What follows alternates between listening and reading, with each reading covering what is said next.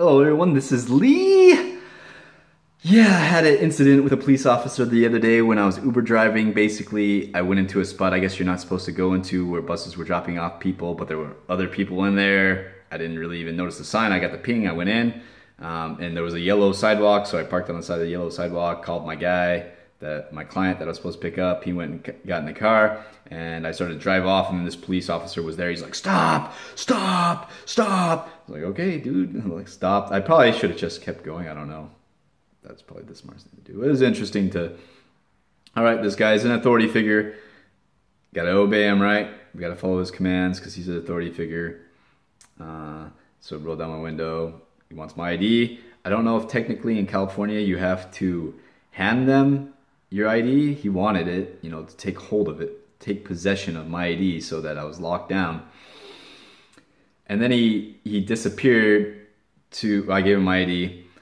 He disappeared to another guy that came in. He grabbed his ID too, and basically, the other guy got out of his car, and he was talking. He was saying, like, you know, I didn't notice the sign. There's other people here saying basically same stuff I was thinking.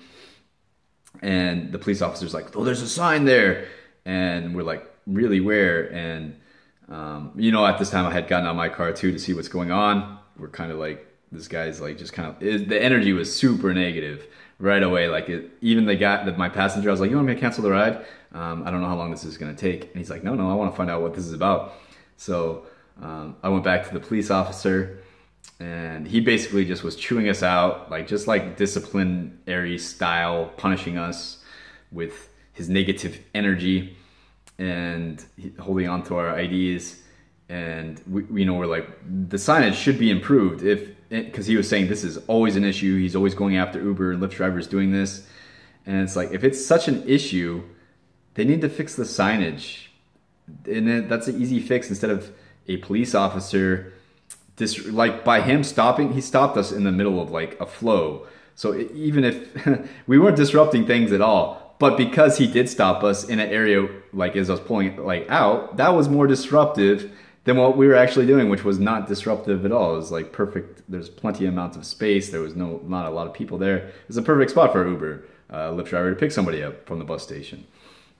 But that was, I guess, his thing to be there, to chew people out for doing it. You know, I thought I was gonna get a ticket or something like that. I was like, you know, can you hurry up? I didn't say that, but I was like thinking, can I hurry up and get this ticket because I just need to get out of here. I got a client in the car. I don't want him waiting. But he just wanted to yell at us. He gave us our IDs back and let us go. And as I was leaving, I was like, there's another car right there. He's like, that's my car. And I was like, what? It's not an official police vehicle. There was no exempt plates. It didn't make sense to me. I mean, if he was on official duty, I mean, he had his uniform on and his gun and everything. I don't know if that's something that's the thing. You never know if people are just dressed up really snappy. Maybe it's a bus driver that didn't want Uber drivers there because we're cutting into... It could just be a security guard. He didn't show us any badge or anything. Probably wasn't even a cop.